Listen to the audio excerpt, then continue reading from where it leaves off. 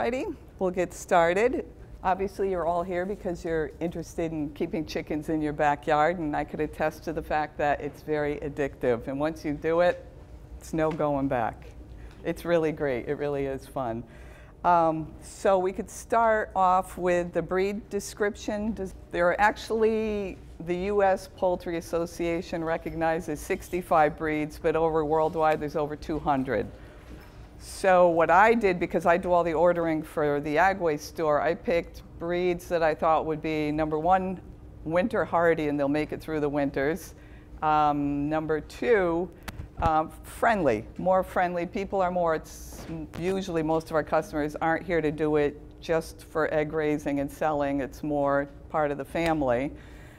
And it's just, since I do it all, I'll just pick the ones that I think would be good. And then every year I always add a little kind of different ones. Like on there I have like frizzles and silkies. Those are called bantam chickens.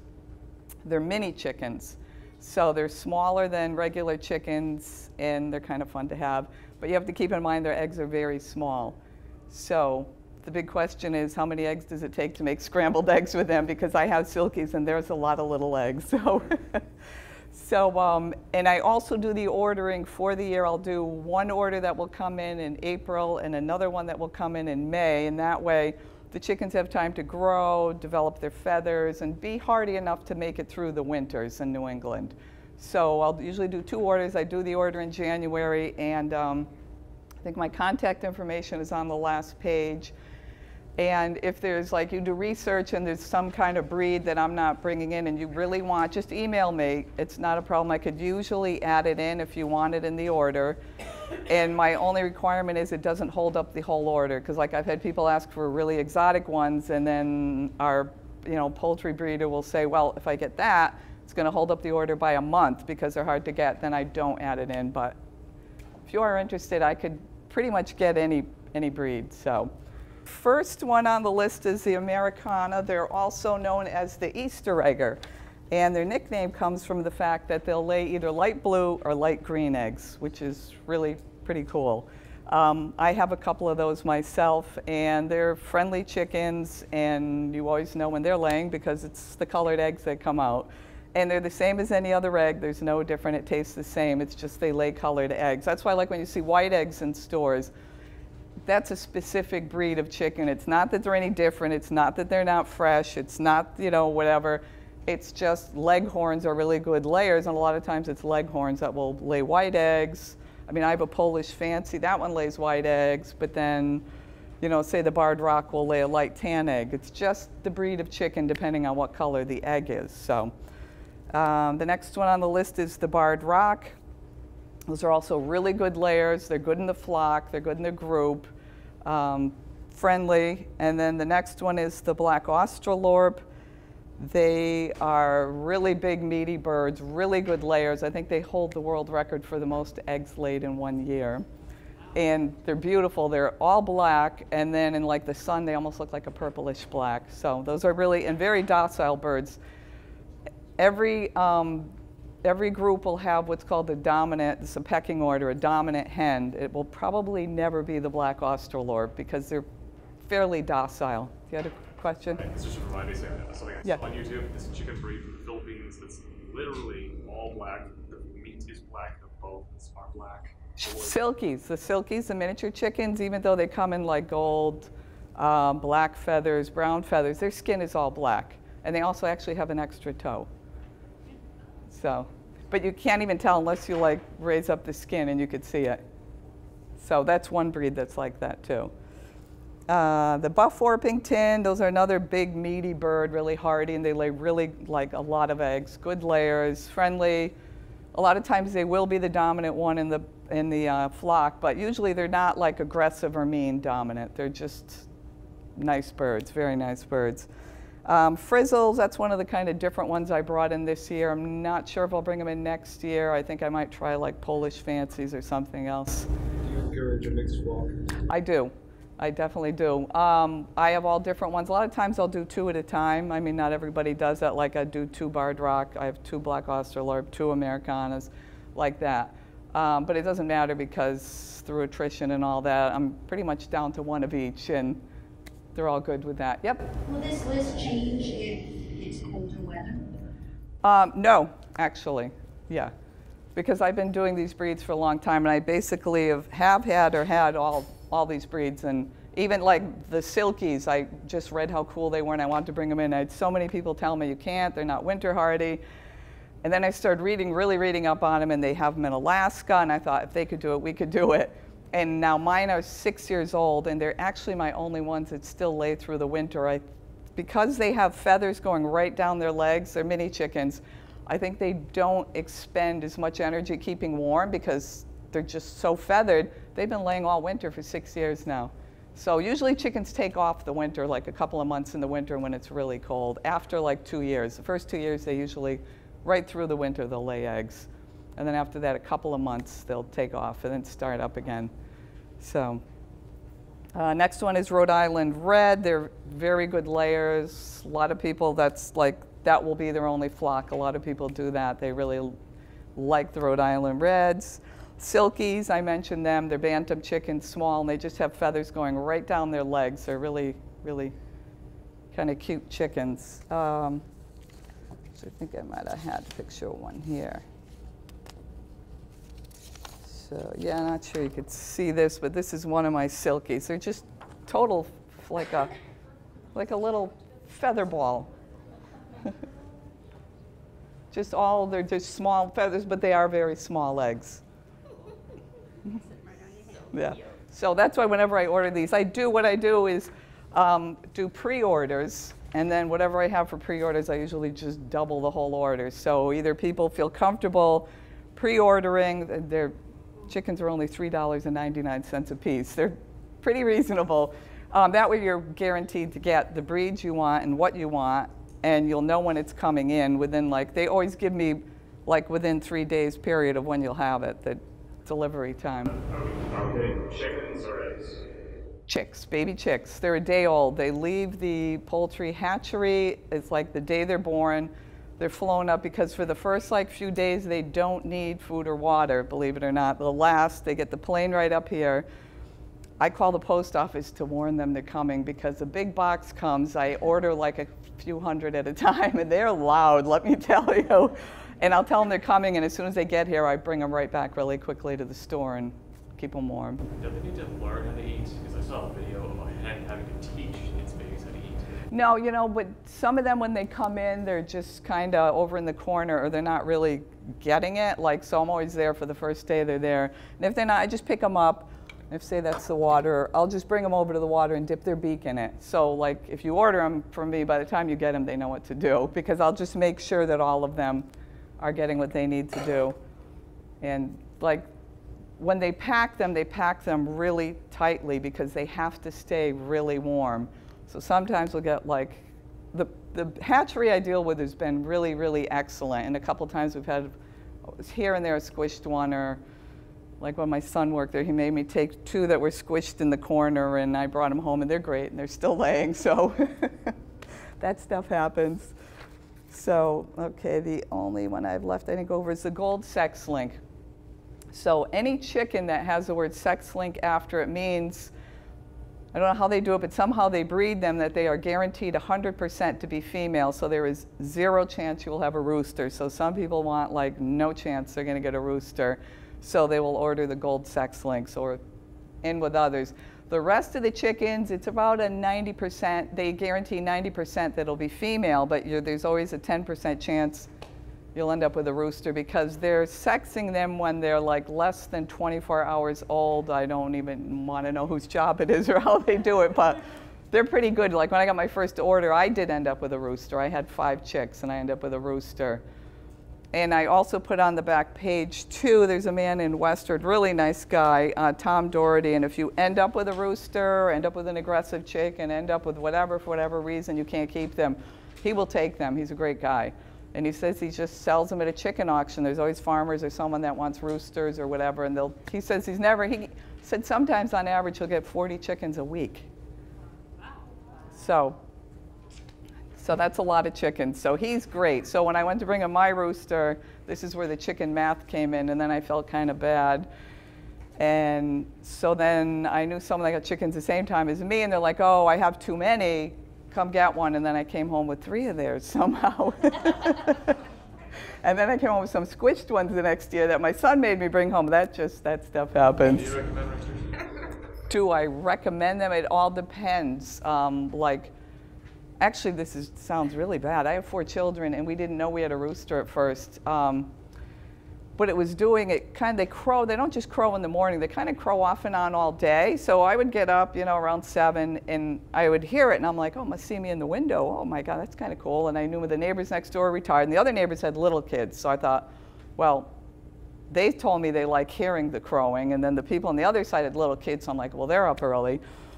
And then finally one day the neighbor with the little kids called me and said, I hate to complain, Lisa, but your rooster, and I'm like, oh, I'm sorry. So you have 4 in the mornings, a little early. We were all sleeping through it. I never heard them. So that's when I brought that one to Tom. Multiple roosters, they'll fight, right? Yes, multiple roosters will fight, yeah. They can't do it. They can. They could hurt each other, yeah. Yeah, so when I had mine, it was fine. I kept all, the flock in order, and if I let them out in the yard, when I was in the yard, they'd all come back. And then when I gave him to Tom, my rooster, for a while it was kind of strange. They wouldn't listen. I couldn't get him back in. I'm chasing him to get him back in, but then one of my Buff Orpingtons took over as the dominant one, and that was it. She'd go in, they'd all go in. So kind of, you'll work through it all. So that is the breeds. And then next is all the requirements. Now each town is different, so that's why I gave you the handout for Chelmsford. If you're from like Westford, another town, I recommend calling your Board of Health. They'll tell you exactly what the requirements are. And the way Chelmsford does it, they want you to call them first anyway, just to make sure with your property you have enough room to have chickens. So just check with that first, because you don't want to get chicks, be really attached, and then find out, oh, you can't have them. That would be kind of a little upsetting. So, okay, so now we'll get into, you decided you're getting chicks, you research the chicks, you know what breed you want, you either pre-ordered or from the Agway website or whatever. You'll know our website, our Facebook page, or if you come to the farmer's market in the winter, we'll be doing another chicken talk during then. You'll know when they're coming in. So you got your chickens picked out, you know what you're doing. Now you've got to get everything in order and get ready. So the first thing you need is a brooder, which is where you're going to put the chickens. Which this part's really easy. I just went to Market Basket and said, can I have a big box? And they said, come. We already crushed them all for the day. Come back the next day and we'll give you a big box. I got a big box. When they got bigger, I went back, got a bigger box. It's just a cardboard box about this high. And I didn't have a top on it first, but one morning I came down and all the little chicks were lined up on the side. So I put a little netting over the top. Luckily, they weren't anywhere else. They were all just right there. And then the second time when I got the second batch, I definitely had the top on, because by then I had cats. And I put tape across the hole, and they just like put their eye up, like watching them, but they didn't do anything. And my dog didn't mind. He just, for some reason, didn't like the smell of them. He'd smell them and walk away. But he was used to them, like, so it was a big lab. Lie outside, and they'd all just come around, and fine, because they were used, the dog was used to the chickens. So that was fine. So you'll have your box. Just make sure it's draft free. I mean, I wouldn't put it somewhere freezing or where it's going to get wind. I mean, I'd put mine in a mud room. Some people do their basement. So just somewhere that's draft free. You could protect them from anything. Maybe netting on the top so they don't fly out of there. And then, let me see. Next one is the bottom, pine shavings. So some people think newspaper would be good. It's not. They'll like slip on it, and they get a thing called weird splayed legs, where the legs will go out and one will be stuck, and you got to like tape them in. You don't want to have to do that. So pine shavings are great. They come, it's really condensed. It's in the like this high, a big kind of bale kind of thing. And when you go to, if you get them at Agway, you won't see them. They're out back. What you do is just tell them it's a big bale this big in a little a little paper container, very condensed. When I clean my coop, it fills my whole coop, all the nesting boxes, and I still have like that much left. So even though it looks like, oh, can I do my coop? You could do your whole coop in it easily, and it's $7.50. Everything about chickens except the coop is really inexpensive. I mean, they're 50-pound bags of feed, If you go regular feed, it's under $20. If you want to do organic, it's under $30. I mean, it's just in that, depending on how many chickens you have and how much scraps you feed them, it'll last. It definitely will last a while. But the pellets and all that should be their main food because it's got their protein and that's what'll get their eggs producing. So it's the protein part that counts. So, okay, so pine shavings. And then the next, this is really important, is the heat lamp. When they come in, they have to stay really, really warm. So some places you go, you know, online, it tells you get a thermometer, keep it exactly this temperature. I've never done that. I just get a heat lamp. It's like this. You come like this, and you could just attach it. I had attached it to like one of those standing lamps, attached it, did it with wire, everything. You don't want it falling because they're hot. And you use a red bulb. Red seems to just calm chickens. I don't know what it is, but it just keeps the chickens nice and calm. And it'll keep them warm. And what you do is you set it up where you want it, put it in, and this is how you could tell the temperature. If they all huddle under it and they're like right below it looking up, they're cold. So move it down a little. If they all go to the edge of the box, they're hot. So move it up a little. It's just that easy. You don't need a thermometer. So when you get it right, and they're all just milling about eating and doing their thing, then you got it right. And then every few days, just raise it up a little until, you know, within a few weeks, you won't need the heat lamp at all. But they let you know. Do you know what I mean? If they're cold, they'll let you know. They'll huddle right under it like they're freezing. So that heat lamp is the most important thing because without the heat, they will die pretty quickly. Okay. The feed, that's the big one. So when I get the chicks in, some people get chicks vaccinated. Mine do not come in vaccinated because I feel like this is all backyard people.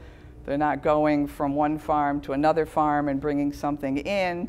So they're not vaccinated because it's only if you're really like going to someone's farm and tracking in your shoes and tracking it into your pen from some other farm, that's how they'll get something. So what I do is for the first, I'd say, probably 8 weeks old, there's different chick starters. I do the medicated. So there's something that they could pick up, whatever, from the ground, and it's called, if I could even say it, so, difference, Coccidius, something like that. Yeah. So anyway, it has it in there. It's not like an antibiotic. It's none of that. It's nothing like that. All it is just it's just an anti-coccidius drug in there, and it's just a thiamine blocker. It's used to prevent it, and it's not an antibiotic, so you're not giving your chicks antibiotics. And then I usually do that for about the first 8 weeks, and then they're not going to lay until 4 to 6 months. So I think it's fine. After that, I go to regular starter. So you could either decide, and they have them both in organic and regular. You take your pick. They both have medicated and non-medicated. So I normally start medicated for the first few weeks, switch over to the non-medicated, and they'll stay like that. And then the starter grower, once they start laying, even one of your chickens, I switch them over to, it's called layer feed. That means somebody's laying. So you switch them all over to that. And then there's two different kinds. There's layer pellets, which are way more economical. They're just little hard pellets. And then there's layer crumbles, which are tiny pieces. I have silkies, and they're small, and they tend to really only be happy with crumbles. So I get the crumbles. They kind of make a mess and kind of get it all over. So that's the difference between the pellets and the crumbles. The crumbles are more if you have small chicks, or if your chickens really like them. So you pick. It's more like when they're baby chicks, that's what it's like, crumbles. And then when they're older, you could switch them to pellets. Okay. So that's the feed. The water's a really big thing. Always make sure there's fresh water out there. Chickens could die pretty quickly if they run out of water and you don't know it. So always do that. And when you first get them, this would be a regular chicken's water, and this is for the baby chicks. Don't do this, they'll drown. You do this. Chicks will do these strange things when you get them where you're looking at them, and next thing you know, they fall over and you think, oh my God, they're dead. And you touch it and it jumps in the air. When they fall asleep wherever they are. They fall asleep with their face in the food, with their face in the water. So They really do. You just touch them and they jump in the air. I mean, I get more customers come in like, oh, that one's dead. And I'm like, no, not really. I'll touch it and it'll like jump. So if you do this kind of water, they'll fall in and be dead. And this was the first year it happened in like 8 years. Overnight when I came in one morning, one had actually fallen asleep in the water and died. I mean, this is so low. I was surprised. It's never happened before. So that's why you don't use the any full-size things until they're a little bit older. So for the chicks, you do this for the water, and then this is what the feeder looks like, and it just comes out the bottom in the holes, and they'll eat it. But they'll fall asleep with their face in the holes. They just do. You'll come in, and their face will be literally in it. I don't know what. I guess when they get tired, they get tired. So, but always make sure they have water, because actually, more chickens die from summer heat than winter, believe it or not. So just make sure there's always water. That is a big thing for them. So make sure. So when you first get them, like I said, you make sure they're eating and drinking. If they're not, it's easy enough. You just bring them over. If one seems like it's kind of off by itself, you just bring it over to the food or water and dip its beak, in the water, and it'll start drinking, or put it near the food and it'll figure out, oh, this is good, and they'll get going. So usually though, by the time you get them, I've already done that with all of them. If you get them in April, it'll probably still be cold out. If you get them in May, it's a little warmer. Once they're a few weeks old, you could actually bring them outside for a little bit at a time and let them walk around the grass and kind of see things. And I had heard when I first got them, I didn't know they like mealworms, so I went to a store and got real ones, and they all like freaked out and ran away from them. What they really like when they're little is these little freeze-dried ones.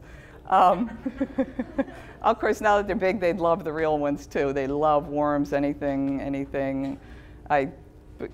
I'll tell you, one of mine, I was telling someone over here, it was late, and then when it gets dusky, they have this internal clock in their head to go inside and jump on the roosting pole and go to sleep. It's just what they do. So one of my chicks wasn't going in chickens. This is when they're full grown. She's zigzagging in the front yard. I went to get her, and right when I'm getting close, I see her throw her head back, and a garter snake went down her throat. Yes. I didn't eat eggs for that week. I threw them out. I don't know what I was thinking, why I did that, but I didn't eat them for a week. Yep. At the time I rented them, I didn't know how to take care of them very much, so I let them out of their hutch. It was a small rental hutch. Yeah. Hutch for like about an hour a day. And I kept telling myself I had to keep an eye on them the whole time, because they're smart enough to stay under the trees and bushes, but still. There's so many hawks around. I didn't know if they were smart enough to actually come back.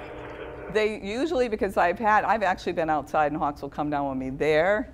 So they know I have you'll see it, it's really odd. All of a sudden I'll look over at my bird feeders and there's no birds, and there's a weird bird in the woods that makes this really weird noise, and I'll see all my chickens freeze and run back to the pen. I don't know, they get some kind of warning from birds.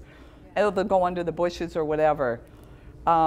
Everyone's different. I have customers that believe it's nature, you let them out, they should free range every day, and then a lot of them are back for more chickens every year, but mine are kind of like pets, so I let them out if I'm out usually, but there's a lot of hawks. Now, I've had my chickens for 7 years now.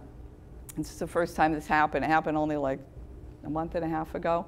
I ran inside. I don't know what I ran inside for. Honestly, I just got in. I turned around because something caught my eye, movement. A giant hawk flew down, slammed onto my chickens. There were feathers everywhere. I think they just release them when they get scared. I went flying out the door, screaming. I'm sure the whole neighborhood heard.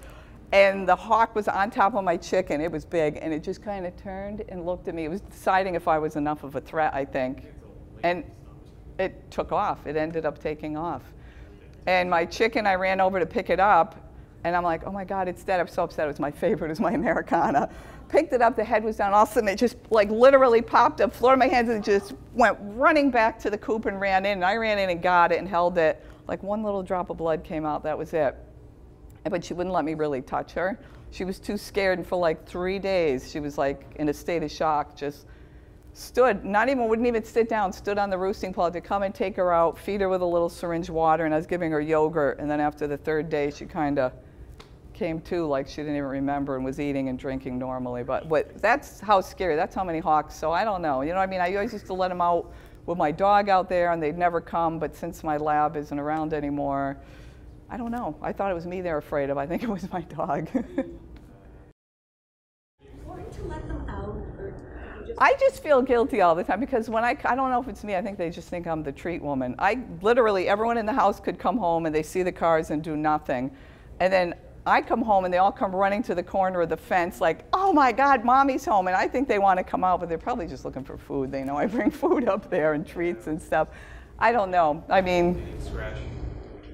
any what? They need to get around and scratch if they're just bad. Yeah. Well, what I have is the way I have it, I have a coop, and then pushed against it is a big dog kennel, like 6 feet high. Pushed against it, cut out, and then like attached to the coop so that they could go in and come out. And then it's got chicken wire across the top. And then at the bottom, I went probably like this high up from the bottom. I took hardware cloth and dug all around the fence. I didn't, my sons did. And dug down about that deep, put it down and then out, because they say if predators are going to come in, they'll go right up to the fence and dig, and that way if they do, they're going to hit the hardware cloth. So I've never had anything get in, ever. And then what I was doing was going in through their pen and closing their little door at night just to be safe. And then I got really lazy, and I got this little thing with a light sensor in their window, and when it gets dark, really, really slowly, it could never hurt them, the door, it has a little sliding door that you attach, it'll go down, and then when the light hits it in the morning, it opens, so they could go in their run. Because I'd be up in the morning with my kids, but Sunday was the only day, you know, and it's July, and you know it's hot, and they really want to get out of the coop because it's so hot. I was feeling so guilty, and I'm like, oh, I got to do something about this. So, yeah, it works out really well. Oh, they do wander. Yeah, when I let them, I mean, they let out, they don't seem, I mean, they'll go around the edge of the yard. I mean, my neighbors know. Then once in a while they'll catch them, and I'll go over there, and they'll either call me and tell me, or I'll see them over there, and I'll walk them back. And My yard's about 2 acres. No Yeah. fences or anything, so they wandered across the neighbor's yard. Had to go around before them. yeah, so I've been letting them out, I mean, for like 7 years. If, you know, usually either that or I'll see the hawk, and then I'll yell and make them all go back in. I just get like a little rake and scare them to go back in. And that's always worked. No, they'll come back. Oh, the hawks know. No, the chickens, they'll come in at night, right? Yeah, they know to go in, yeah.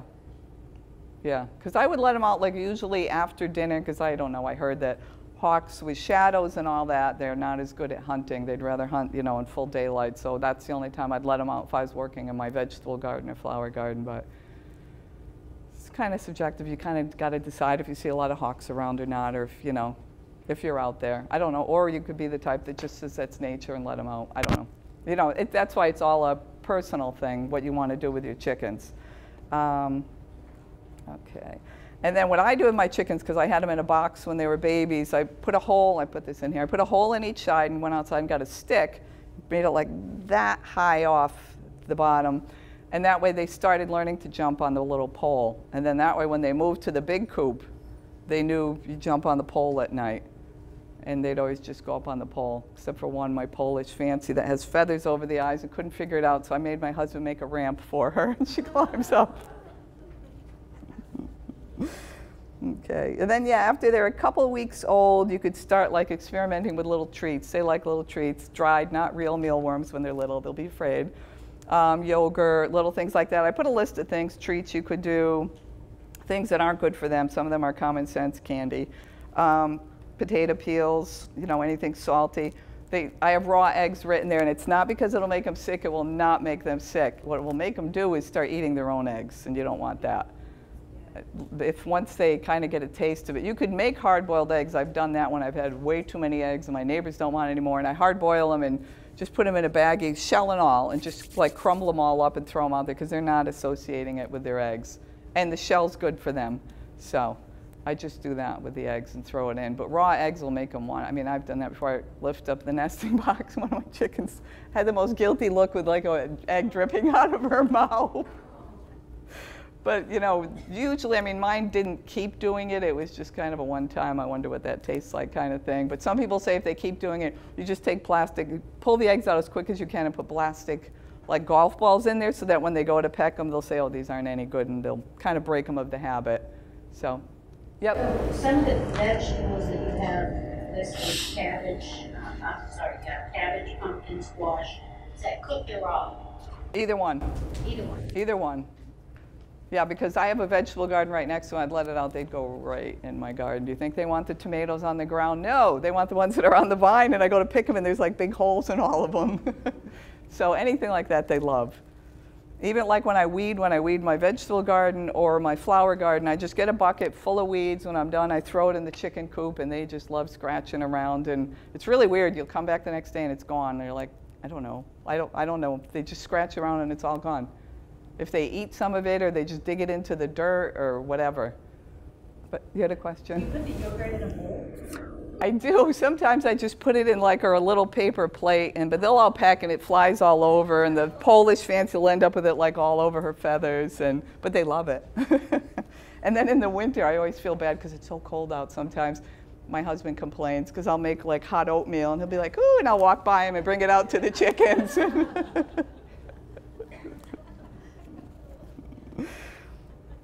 Okay, yeah, and then grit. I didn't start using grit till they're a little older, and the way my pen is, and they scratch everything up, it's just little stones, and it helps them because they put things in their gullet, and it helps things kind of stay digested. And some people give it to their chicks, but I don't think they're really eating enough to need that. But you know, when they're a few weeks old, you could try it. I mean, they like eating it, and it's just something that keeps everything going. The other thing I have here is oyster shell. Once they're laying, that'll be good if you have like to make the shells a little bit harder. Sometimes you'll get an egg and it'll feel like not as hard, or you'll touch it and it cracks. They just need more of this. So you just calcium. So you just can give them oyster shells, or hard boil their own eggs, and it's because it's in their shells too. You could do that. After 2 weeks. Oh yeah, raising the water. I even did that in the box. I raised the water up a little because they just get absolutely everything in their water. They'll get shavings in their water. Mine are literally, they'll stand on the edge of, they'll try and stand on the edge of the water and poop in the water. They poop everywhere they walk in it. So I usually raise it up just on like a block, the water, just so that they don't get dirt, shavings, everything into the water, and you know, then you don't have to change it as much. Okay. And then once they're about 6 to 8 weeks old, and you see they're getting their big feathers in, because when they're day old, they're so cute, and their big feathers come in, and they just look like these like little mini dinosaurs. They just look so odd with their feathers coming in. Once they're fully feathered, they could go out in the chicken coop. So that's like the only really, really big expense, I mean, of raising chickens. So, you know, there's all sorts of options. We sell, obviously, chicken coops at the store, and we could, you know, whatever you like, we could find it, order it. We always have a few in the parking lot. If you're handy at all, and you go on, I put the website in the last page too, backyardchickens.com. People put the whole diagrams out there, step-by-step instructions, material list. I mean, there's a wealth of information. That's like my favorite website. That's where I researched all my chickens too, is on backyardchickens.com. It's great. It's everything you could ever want is there. So if you're handy at all, that would be the cheapest way to do it. How do they deal with turkeys? How do they deal with, I get turkeys coming through my yard. They kind of just all seem to ignore each other. Yeah, I thought about that. And every time that some turkeys come by, they just do their distance. Yeah, it's not like they go look for them or they run towards them. They just don't do anything. Yeah, it's like they're not really interested in them. So the coop, 3 to 4 square feet per chicken in the coop, 10 square feet per chicken, you know, on the outside run. We use everything from old sheds they make into the chicken coop to big dog houses to, I mean, so there's a lot of options, or some, you know, Craigslist, sometimes you'll see some on there or whatever, but that's like the biggest expense. After that, I mean, it's just so inexpensive because chicken feed's inexpensive. They eat all your table scraps. I mean, my kids wouldn't eat crust of bread or the ends of bread. I'd just throw it in the chicken coop. Anything, even chicken, they'll eat anything. So they'll eat tomatoes and green tomatoes and leeks. yeah, they'll eat all that. Even like when I'm in my garden and the tomatoes are like misshapen or rotted or split or cracked and anything, I just throw them in the pen, and they love them. The greens off of your vegetables? Yeah, they're fine with that. Yeah. Any restrictions on that? No, not really, no. Just the only thing that, like you said, like apples, the seeds can be toxic to them, apple seeds, but avocados and avocado pits are a no-no, and potato skins, but basically they literally will eat anything. I mean, I'd throw out mashed potatoes and you'd think they were getting like ice cream sundaes. They went crazy over it. And they're all different too, because like I've had one of the women that did the chicken talk said, oh no, chickens hate cabbage. In the winter when mine are bored, I'd hang from the top of the pen a bungee cord and put a head of cabbage on, and I come back in 2 hours and it's gone. It's just gone. They've picked at it and they're bouncing and chasing it. It's just to, you know, entertain them, but mine loved it. So they're all different. I mean, craisins, that's so weird. I did it by accident one time. I just had some, threw it in, they were like fighting over them. Or if you throw in, they love spaghetti, you could throw in a mound this big. One chicken will take one strand and run, and all the chickens will chase that one chicken and try and get that one piece of spaghetti away from it. They do that with food. There'll literally be a heap of it, and one will run, and they'll all chase it all around the pen and keep chasing until one will get it out of its mouth, and then they'll chase that one. That's just what they do. What's wrong about that? It's just not good for them, I guess, and the pit could be toxic to them. Potato skins, it's in there, I listed them. Yeah. So, I mean, all the chickens, it's funny because you don't think of it, their like heads are this big with their little brain, but they all have like personalities. They're all funny. I mean, I had one that, my Americana, when I'd come outside, if I sat down, she'd come over and jump on my lap. And it was just, they're all so different, you know. But then I have another Americana that I come over and she's half afraid of me and will kind of run, but if she thinks I have a worm, she'll kind of come back and she'll go back and forth. So they're all just really different. You had a question? Are there any backyard plants that they will eat and that will kill them, or eat like the eggs? You know, I'm sure there are. I would check on backyardchickens.com, but I mean, I let mine out and we have all sorts of rhododendrons, azaleas, everything around. And they seem to know, like you'll see certain bushes and plants on mine, they just avoid them. Like they'll go through my flower garden, it'll be digging and scratching all over, and some of them they just seem to avoid or don't go near. So. I heard if you don't have a rooster, they're easier to manage because they treat you as a substitute. I don't know. I mean, mine are kind of acting the same.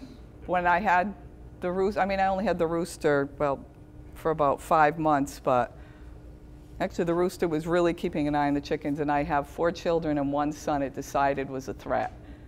I probably thought the chickens, the female pullets, liked him better than them. He would literally open the slider door to come out and it would come running at him and it would just chase him, and I don't know what it was. It just wanted to get him, keep him away from the chickens, which was really funny because he's like the best one with them and they all love him and they all come up to him, so I don't know. Okay, so let me see, here we are, adequate run. Ventilation, some people seal up their coops so tight they don't get any air. They really do need a little bit, a teeny bit of air. I mean, but the door is usually open and closing during the day, so that should do it. Just don't make it so tight, because like even in the winter when I get to cleaning, you know, I'll clean it several times a year, but when there's a lot of snow, I can't get the wheelbarrow up there. I can't empty it out and clean it out. So what I do is just lay another layer of pine shavings across the top when it starts to get kind of gross and smelly. And I throw diatomaceous earth in there too. That's the food grade, only the food grade. They have 2 kinds. One I found out the hard way.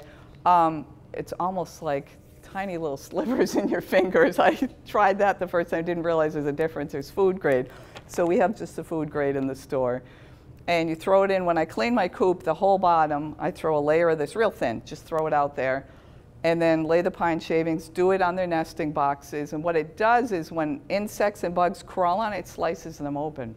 It doesn't hurt your hands at all. It doesn't, you know, I could stick my hands in there. Yeah, it wouldn't do anything, but with the bugs, so I never have bugs or anything in my coop, which it works great.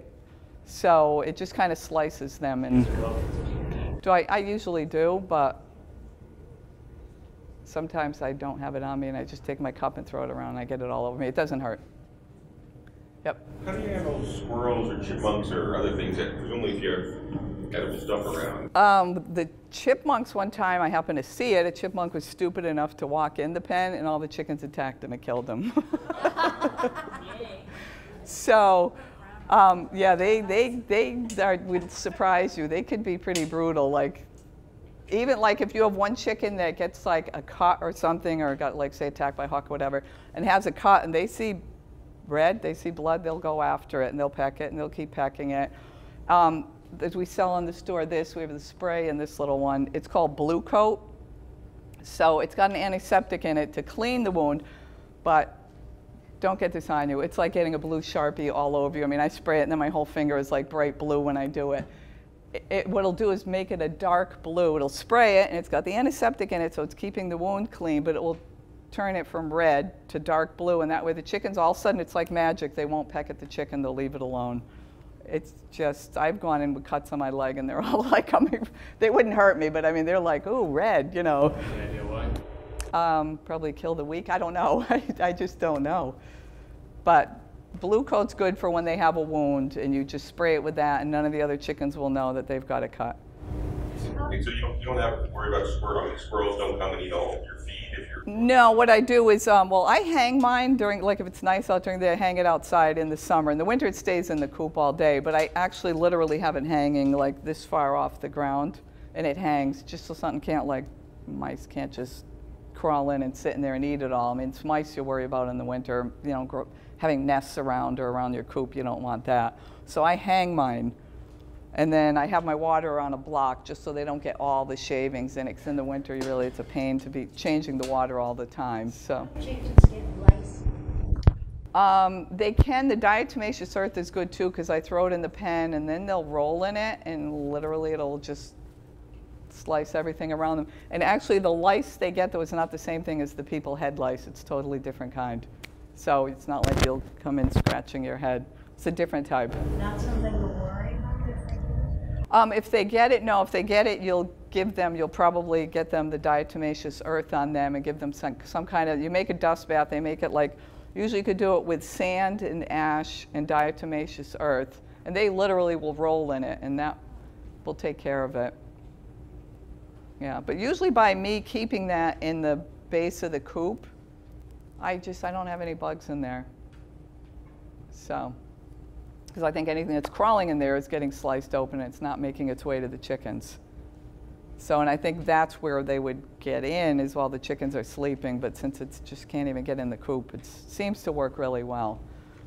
So, okay, lights. In the winter too, this is another thing, I do not heat my coop, even though we're in New England. It's probably preferable not to heat the coop because if you ever lose electricity, your chickens will die pretty quickly because they won't be acclimated to the cold. So all the breeds I bring in are definitely winter hardy, probably best not to heat your coop. The only thing I do different in the winter is this. I have this, it doesn't get hot enough, it won't like catch your coop on fire or anything, it's just a base heater. I have a long extension cord going up from my house, and it's just in the winter. Put it down, and when it gets below freezing, the water sits on top of it, the waterer. It'll keep it just warm enough not to freeze. And that way, you know, they'll still get their water all winter. And I just leave it in there in the coop for the winter, and then in the summer, spring and summer, I throw it back in the shed until the following winter. But I don't know, I've had mine for 7 years now. It's getting a little rusty looking and all that, because they splash water all over it. It still works, so they last a long time. So that you'll definitely need in the winter, just so the water won't freeze up. Some people put lights in their chicken coop because they want them to lay more. So in the winter, you know, the way it gets dark at 4 o'clock and you don't have much light, they're not getting a real lot of light to keep laying eggs. So some people actually put automatic lights in their chicken coop so they'll come on and they'll have more hours of light and they'll lay more eggs. I had 11 chickens at one point and I was getting like 7 eggs a day. I just didn't want any more eggs. I think I had plenty, so I didn't bother doing that. But you can, I mean, if you want, you could set up a light. Yep. So they're fine in the winter. They'll just help get warm. Yeah, and then, yeah, what they do is they huddle up on the roosting pole in the winter to stay warm. Do you have to change their feed during the winter? Their feed? Yeah, every time the food runs low, actually this is the feeder. Like change the diet, like I heard you have to use mixed feeds during winter. I use the same feed, except sometimes in the fall, what they'll do is the first 2 years, usually they'll lay eggs right through the winter, you know, and keep going. And then after they're about 2 years old, in the winter, all of a sudden you'll see them start like losing a lot of their feathers. They molt, and they look hideous, and they look like they're missing all these feathers, and they've all been in a big fight, but they haven't. They're just missing their feathers. And sometimes we have another food called Feather Fixer. It's just got more protein in it. And what it'll do is their feathers will grow back a lot quicker. But after they're 2 years old, a lot of them, all mine do this, except for the silkies. They take like a few months off, anywhere from 2 to 3 months off in the winter, and they stop laying. And then they'll start up again as soon as they feel like it's more light during the day and getting a little warmer, they start laying again. But my chickens are 7 years old and they're still laying, so. And my silkies just kept laying, so. All right, so that's the lights, diatomaceous earth. Number of nesting boxes, they say 1 for every 4 chickens. I wouldn't even go by that. When I had 11 chickens, I had 5 nesting boxes in my coop. They all would use the same one. They would fight over it, and they would push each other out. They would want to get in. I would see 2 on top of one. They're laying eggs on top of another chicken. They get a favorite one, and then a week later, all of a sudden, they're in a different one. So I do block off some of mine so they don't have to clean them all. But they literally will use the same one. I don't know, they get favorites. And then some of them will do what's called broody. My silkies kind of do that a lot, where they decide that they're going to sit on the nesting box and stay there, and they're going to sit on all the eggs because they're absolutely positive that they're going to hatch. And they have this like little timer in their head. It's like they'll sit there for 3 weeks. They'll come out and eat food, and they'll get their water, and they'll go back in, and they're just in a really bad mood. If you open it up, they'll squawk at you. My silkies are the best, because if I'm letting them out, I'll pull it out of the box, and it's like squawking at me, like if there's such thing as chicken swear, that's what they're doing to me. And then after 3 weeks, they just get up and get off the box like, oh, they're not going to hatch. And meanwhile, I'm lifting them up and pulling the eggs out every day, so. So the chicken knows whether it's fertile or not. No, they don't, because none of those are fertile. They just think they are. It's just they get in this mood, and it's called broody. Chickens never mind much of the eggs. So yeah, unless you have a rooster, you're not going to get any baby chicks. But, so sometimes they do just get very territorial.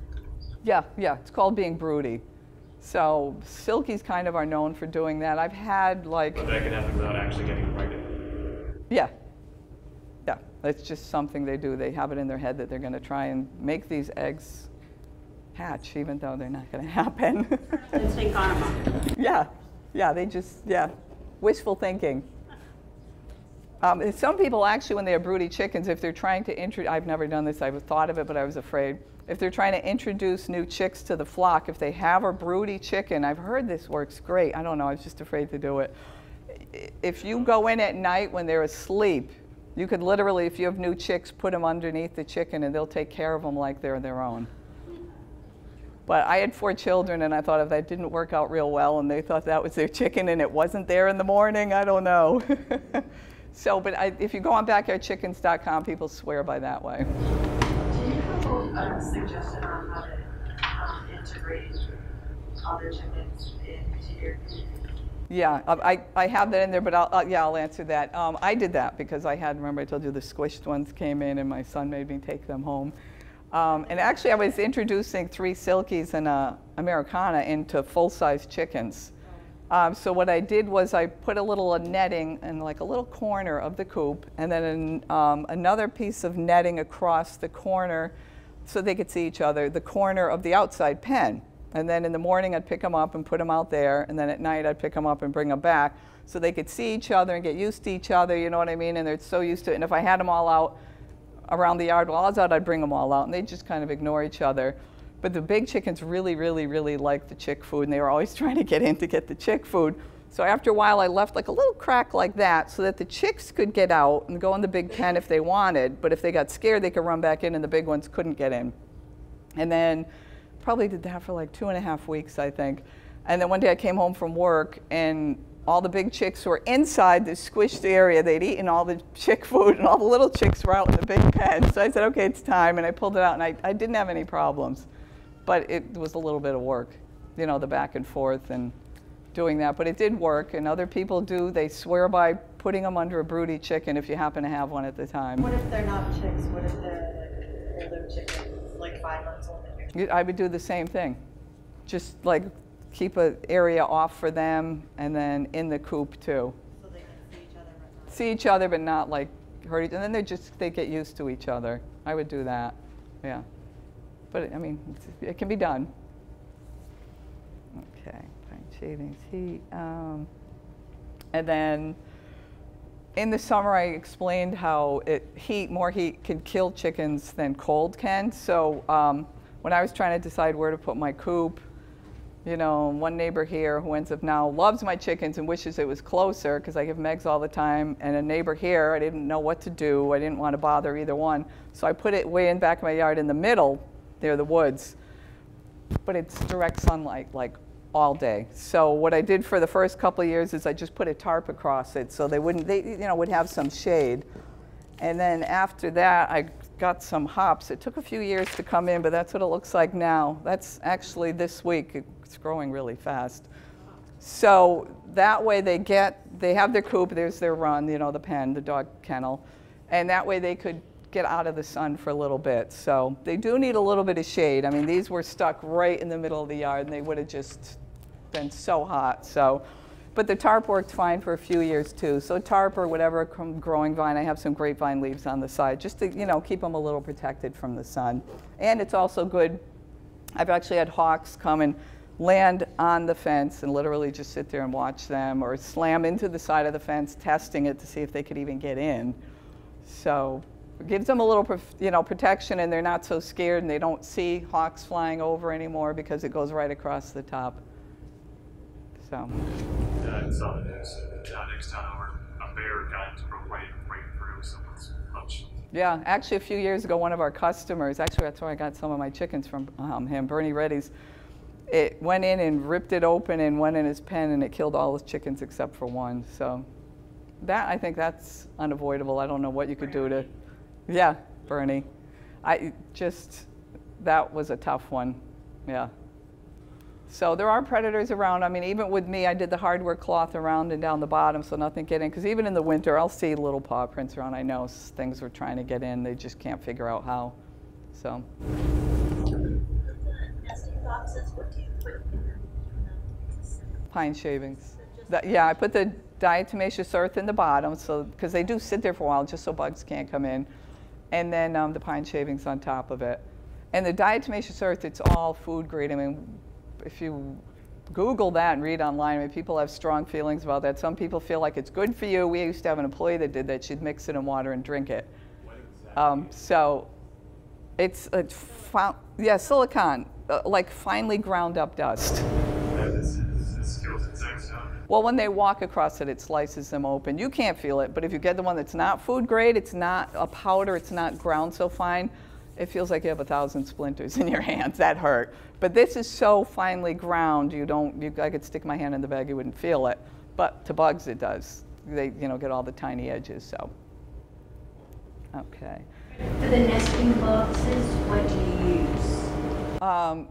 Well, in my coop, you could, if you just have, like, say you're going to use a shed or something, you could buy nesting boxes. We actually have them at the store. You just put in, it's just a little privacy for them, a little box, and then I just put the diatomaceous earth and the pine shavings in it. Yeah. But I wouldn't go crazy on getting a lot, because really and truly, they'll pick a favorite. And How big do they typically? the nesting boxes, they're small. They like to squeeze in. Yeah, and then if one doesn't want to wait, it'll just climb on top of the other chicken. How do you know when it's brooding? I won't get off the nesting box for 3 weeks. It really won't. And then you try and move it, it just gets really mad. I would pick it up and put it in the pen, and it'll just get mad, drink a little water, and squawking the whole time. It's really angry. It'll squawk, it'll eat, it'll drink, and it'll just walk right back in. Or like if I'm going to clean the coop, and one of them is, I'll pull it out, and it's just so angry. It'll just stand there and like do chicken swear at me while I'm cleaning the coop because it wants to go back in. What's next? Eggs. So everyone's different about eggs too. Some people have this thing where if there's any teeny tiny anything on the egg, they throw it out. They feel like it's contaminated. Me, if there's like gross poop on it, I'll throw it out. But if it's not, if it's just dirty or whatever, I clean them, and then if you clean them, they don't have to be cleaned unless it looks dirty. If they're not cleaned and they don't need it, you could leave them on the counter. I mean, they'll be fine for days. And if there is something on it and you clean it, you use warm water, not cold. If you use cold water, it makes it contract, and whatever's on the shell, it's going to suck right in, because believe it or not, the shells are very porous. So clean it with warm water, just rub it off, whatever you use, a towel, just don't use the sponge you use to clean your dishes. Just use something totally separate that's for that only, nothing else.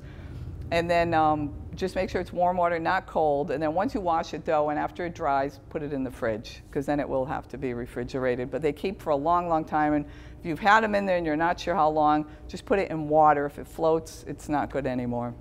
That's the easiest way to tell. Fertilizer, put it in the fridge, dies, same as any other. Yeah, you need a rooster to have fertile eggs. So Fertilizer, you can just put it in the fridge, it'll die, and you can eat it like any other. Yeah, I guess. Yeah. Depends on how far along. Long it is, I know. That's what I'm thinking, yeah. Just like when my chicken ate the snake and I wouldn't eat the eggs for a week. I don't know what I was expecting, a snake to pop out. I don't know. But If you get a rooster, they're all going to be fertile. yeah, usually after you have the rooster too, you want chicks and you'd leave them in there and you'd let them stay and get warm and start to develop. If you have a rooster though, you pull them out right away and they're not gonna, you know, if you clean them and put them in the fridge, they'll stop. Okay, so that's that. They'll lay anywhere from 4 to 6 months of age, and it is the most exciting thing when you get your first egg, because you're waiting and waiting, and then you look, and then you look, and then one day you see the egg. I'm telling you, I had visions of me like getting my first egg and running through the yard and like falling and smashing it or something, but that didn't happen. I was so excited. Yeah, like I said, soft-shelled eggs, you know, you just add oyster shell or, you know, ground egg shells, anything, just to get more calcium in them, and then they'll be fine. Egg laying, yeah, temperature, like when I've had the hawk, or when like I said, that hawk like came and almost got my chicken, they all stopped laying for a few days. So stress will freak them out big time with like hawks or things like that. Anything happens, one of my chickens died, they all stopped laying for a few days. They actually react to stress and they'll stop laying for a little bit. So, because the one that got attacked by the hawk didn't lay for like 2 weeks. All the rest started after a couple of days, you know, taking it up. What was that? Where was the rooster? Oh, I only had the rooster a few months, and then the neighbors complained. I hear they'll attack anything. Yeah, that's why that guy that does them at the chicken exchange said a lot of farmers want roosters because they protect their flock. All right, broody hens. Yeah, color of the comb too. When they get close to laying, the comb on the top of their head will turn darker red. And then they'll do this thing called the chicken song. It is so loud, they'll start bark, bark, bark, bark, like you wouldn't believe. So loud, and you're like, what is going on? And then when it stops, you'll realize there's an egg in the nesting box. They just like to announce it when they've laid eggs. They just really loud. No, mine actually usually lay in the morning. Yeah. Okay, and then, yeah, sometimes in the afternoon. Yeah, because at night they're just sleeping or they're up on the roosting pole. Yep. Is there any tuning you can do, encouraging more or less eggs if you want to not have too much or too little? Can you encourage egg laying or discourage by feed or? Actually, it's like some of the feed too, like, because I think in the winter more too, because they're using a lot of their energy just to stay warm. Like I swear the weeks I give them oatmeal, I get more eggs that week. It's like, yeah, I think you could play around with their food, and if you want more eggs, if you put the light in the coop, you know, and have it going. They say have it going earlier in the morning, not at night, because then they might get confused, and if they went back out, it'd be dark, and they'd kind of freak out in the dark, so. Is that like double or half egg production, or how? I did try it, and yeah, I mean, I was getting a little bit, I was getting more. Not a ton, but a little bit more, yeah. Yeah, and they're getting older now. Mine are like 7 years old, so, and I'm down to 6 chickens. You know, and I'll talk about things that could happen. I'm telling you, I had everything happen in the last few months too. I mean, I had no predator attacks, and then I had the hawk that attacked the one chicken, but she's fine and she's laying. And then I had another one on the corner of my, I don't know how this happened either. This was during the day. The corner of the coop where the gate meets, I went up and there were like feathers all over. Something got her, I don't know, hawk, fox, whatever, and just pulled her through. I mean, her body should not fit. It was one of my mini chickens, so one of the big ones, they could have never done it. Whatever it did pulled it through, and she's totally gone. There were feathers everywhere. And actually, the one that got attacked by the hawk, there were feathers everywhere, and I looked at her, and it looked like she wasn't missing any. I think when they get stressed, their feathers just come out, but there were feathers all over, and my husband ran up and looked in the woods. I didn't want to look. He didn't find anything, thank God. So I had that happen. I had the hawk. And then there's a thing called egg bound where A chicken could, like, if you see it and it's like on the nesting box and it seems upset or like lethargic and starts leaning over, it could be egg bound. That means there's an egg like stuck and it won't come out. There's like, but all these chickens I've had nothing happen in like 7 years, and then all of a sudden I'm having all these things happen. And actually one of my silkies that happened to, she wasn't the best layer either. She laid randomly. She was fine one night. Like, I came home from work and she was the first one to jump out and want to come out, and she's still like, I have a little dog now, and the dog sometimes chases him. She would chase the dog. She was like my crazy one. So I'd always look for her, and I came home the next day. She'd been out the night before, fine, acting normal, eating everything on the ground, all my tomatoes. And then I came the next day, and I'm like, oh, where is she? She must be on the nesting box. Open up, she was dead on the nesting box. So she must have gotten an egg, like, stuck in her, but she didn't show any of the signs. It wasn't like, oh, I could have soaked her in a warm bath or, put Preparation H on her, nothing like that, because she showed no signs of it. She was fine the night before. So kind of just sudden thing with her.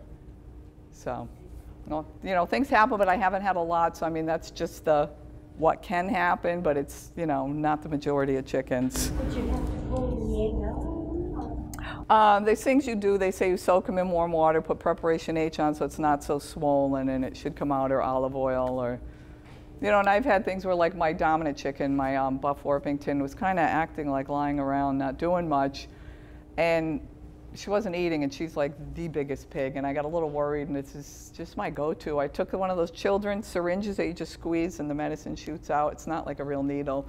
And I took olive oil, and I held her and put it down her throat. And then like an hour later, she was fine. I had a feeling she had something caught in here, and it just wouldn't work itself out, and that seemed to do the trick. But if you get stuck, like, go on backyardchickens.com or email me. My email's on there. I love chicken questions, so I'll answer any questions you have.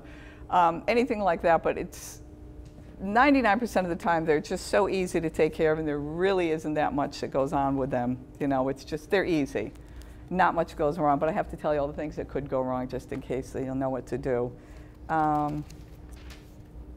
So in the winter when they get bored, I told you I do things like hang cabbage, or I'll go on the edge of the woods and I'll take a whole bunch of leaves, throw them in, and then get the bird seed with the tiny little round millets and throw it in, and they could spend hours scratching through the leaves, looking for that little tiny thing, and it'll just bored them. Or I'll hang a suet feeder and put suet in there, and they'll just jump up and peck at it. And just something to keep them busy, in the winter. Or if you're really nice, you'll bring them oatmeal.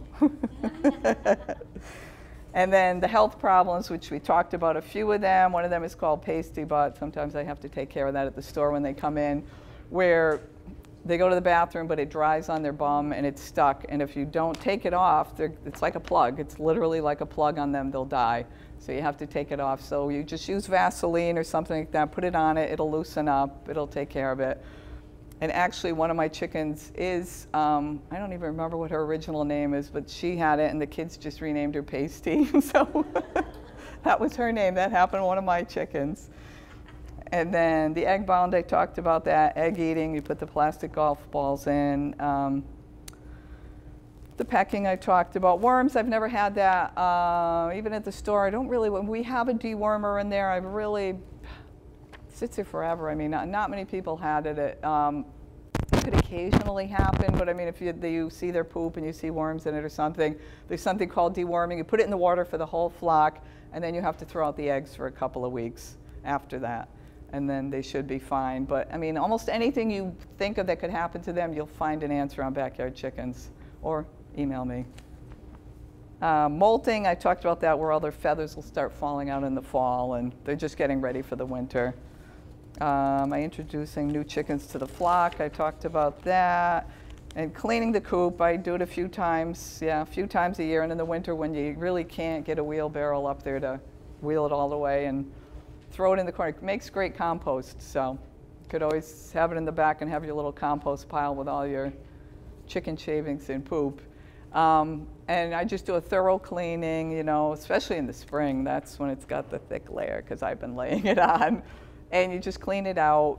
I hose it down, clean it out really well, and throw the diatomaceous earth in, throw the shavings in, and they're good to go. So I think that was it. The biggest thing is always remember to wash your hands all the time, all the time. You come in, I mean, I even go in and check on them at night to make sure the door went down Actually, I wasn't doing it for a long time, but since my chicken got pulled, but that was during the day, I go in, I start checking again. I even look at the coop and I wash my hands. So just make it a habit to always wash your hands. And then I just have like, you know, like those Crocs or whatever, the mud shoes. I keep like right by the door. I don't bring them really in. They're out in the little mud room. That, and then a pair in the winter. And just if I'm going to walk through the pen or whatever, you don't want to bring that in the house. So just for sanity, you know, safety. What's the life expectancy of chickens? They Does it vary by breed? Yeah, though they say normally like 5 to 7 years. So, like I've had a couple of mine just kind of, I mean, they're there now, 7-year, die. Just one day, and they were just kind of acting for a few days, and then they're just gone. So, I mean, I think it's just, I bury them. Yeah, except for my favorite one. She's got a little painted stone and a little. But yeah, I just bury them. When they eat it, do they die? No, they don't. They leave it alone. All the chickens leave it alone. When a chicken dies, actually, you'll notice they'll stay out. Like one of them died inside, and they all were staying outside. They don't want to see it. They get really upset. So, and then they all stop laying for a few days, and so, yes. So the town, once you get clearance that you can have coop and they identify where, and you go show where, and they come check, is that it with the town, or do they check annually? Or what? They say they're going to check, but from everyone I talk to, I'm not sure if they really do. I mean, I think they can at any point, or they know who has chickens because, you know, you have your permit and all that, and it's an annual. Is there a fee? It's on that sheet right there. Yeah, yeah. Yeah, and each town, like I said, each town is different depending on where you live. You just call the Board of Health and find out, you know, what your town will have for regulations, because they all are very different. I mean, I know in Lowell they're still trying to get chickens, you know, chicken keeping up there, and they won't allow it. And I've been trying to help them because they have to write up papers, and whether or not there's people that can give seminars on them so people know what they're doing. They still don't have it. So every town's different. So, any questions? Isn't that hilarious? I love that. That's my little chicken purse. And the change wallet that goes with it.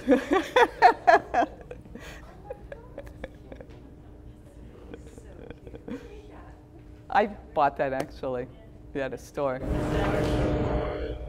Is there any pesticides? No, that's food grade. You could actually, I told you, one of our employees puts it in water, mixes it up, and she drinks it because she said it cleans out your insides. Yeah, so you go online and read Diatomaceous Earth. It gets so contentious where people are like, oh, everybody should be doing that. And she believed in that firmly. So yes, this one says it right on the bag too, food grade. There are other kinds. A lot of people have them like around their pools and stuff. That's not food grade, but this one is food grade. And so some people, yeah. So yeah, you definitely, 100%. There's nothing. Are there any pesticides that you use at all? You know what, since we had the chickens too, I don't like, you know, my husband doesn't put down any weed killer or anything in the backyard because I let mine out, you know, and they hang around the backyard. So I don't put anything like that out in our yard. But I mean, they mostly go for my flower garden. What the rules are, so that's what I was. Yeah, he's complaining the yard looks a mess, and they go in my gardens and they dig around and they look for worms and eat my vegetables. And yeah, but they are fun, and they all really do have like great little personalities. And they're so easy to take care of, really. Like I have neighbors next door, and they're always like, when are you going to go away? Because I'll put the food out and the water out, and I say, just check and make sure, you know, I show them in the shed where I keep it. And keep your food like in a good trash can with a lid, because raccoons, everything wants to get at it. I mean, so I just have it in a regular trash can with a tight lid on it, and I keep my food out there. And I always have the millet, the birdseed, because I like that. And a lot of people don't give them cracked corn. They call it scratch. And chickens go crazy over that. But I only give mine some. That's not good, because if you just give them that all the time, that's not enough protein. They won't really be laying many eggs. That's more of a treat. Like maybe in the winter, throw some out there when there's no bugs and there's nothing to scratch around for. But.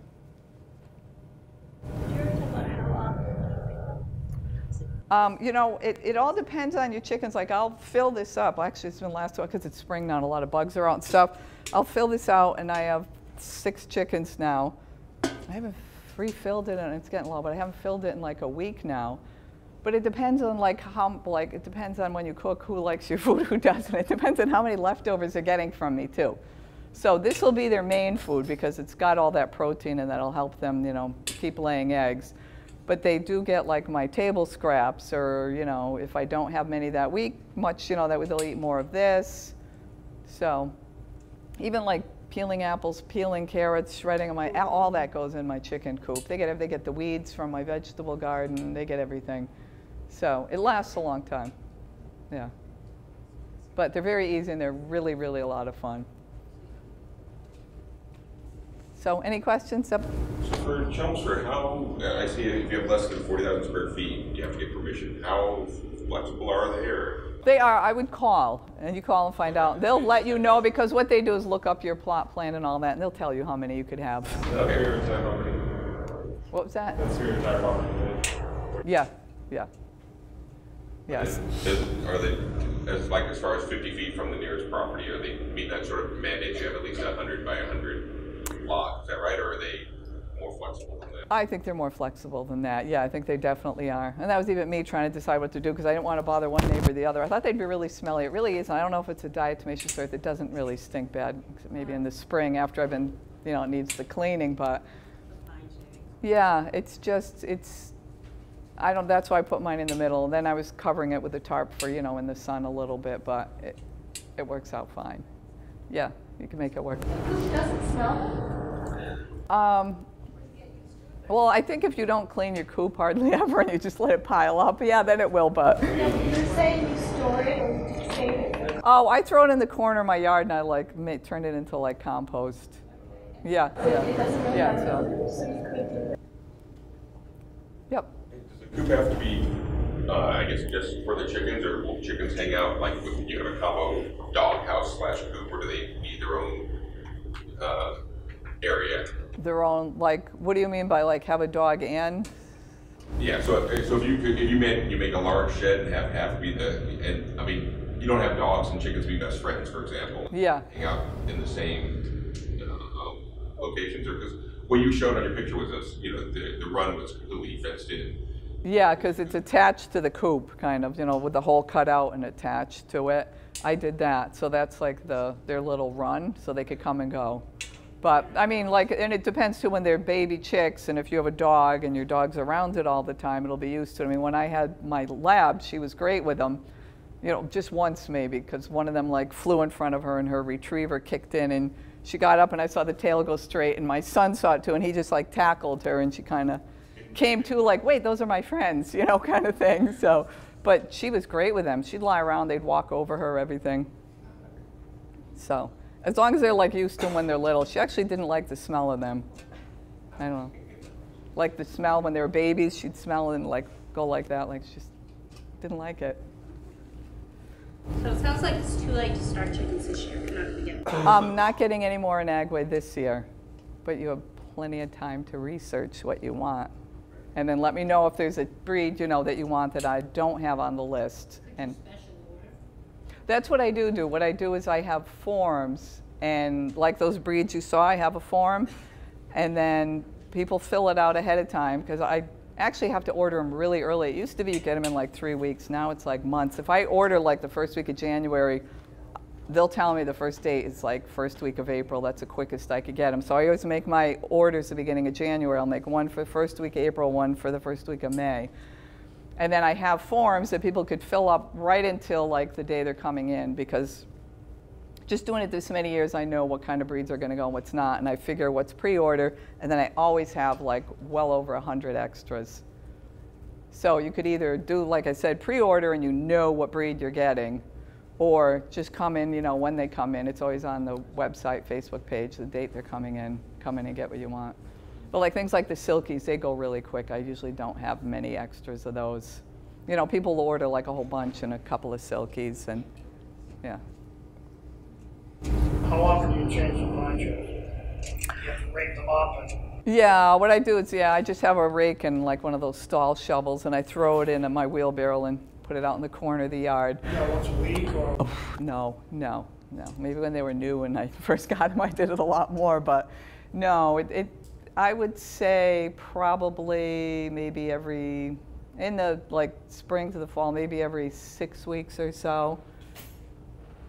And then in the winter, like I said, I can't get out, I can't get the wheelbarrow out there. So I just throw more fresh shavings over the top, like a little diatomaceous earth, more shavings. That way the first cleaning in the spring is big. Yeah. Yep. How many is the minimum for one that starts? Most people start with 5, and then that way maybe if they get, like I did, you get a rooster or whatever, you still have 4. Because you always want them to have some to huddle up with in the winter, to keep warm. So that's what like most people start out with 5 or 6. And then it grows, and you have no control over it. You will just get more. Yeah. Like having the rooster, you said not a lot of people like the roosters. Is that because they multiply? That's because neighbors don't want you to have them, and they'll complain. They don't crow in the morning. They crow all day, off and on, all day. Like in mine, I didn't know, was starting at 4 in the morning. And they'll just off and on all day. It's not just in the morning. So, I mean, that was kind of my deal with the neighbors. I'm not going to bother you. It's, I'm having the coop. I'll give you eggs. But, I mean, I didn't want them upset with me. So there's plenty of people that have roosters, and they have no problem with it. And the neighbors don't mind. My neighbor did, so that's... So it's 4 or 5 chickens, how many eggs do you? You'd probably, no, when they're like the first couple of years, you'd probably get like at least 2, I'd say, sometimes 3, yeah. Yeah. From each chicken? No, just in total, yeah. But it's a lot of eggs, I mean, they add up, yeah. But you always have neighbors that are happy to take them, so. And that does make it convenient when you want to go away. I mean, you'll always have someone that'll say, I'll check on them, and all they do really is just check the water and food and then collect the eggs. Yeah, so if you think of any questions after, just email me, so. Okay, thank you for coming. Thank you.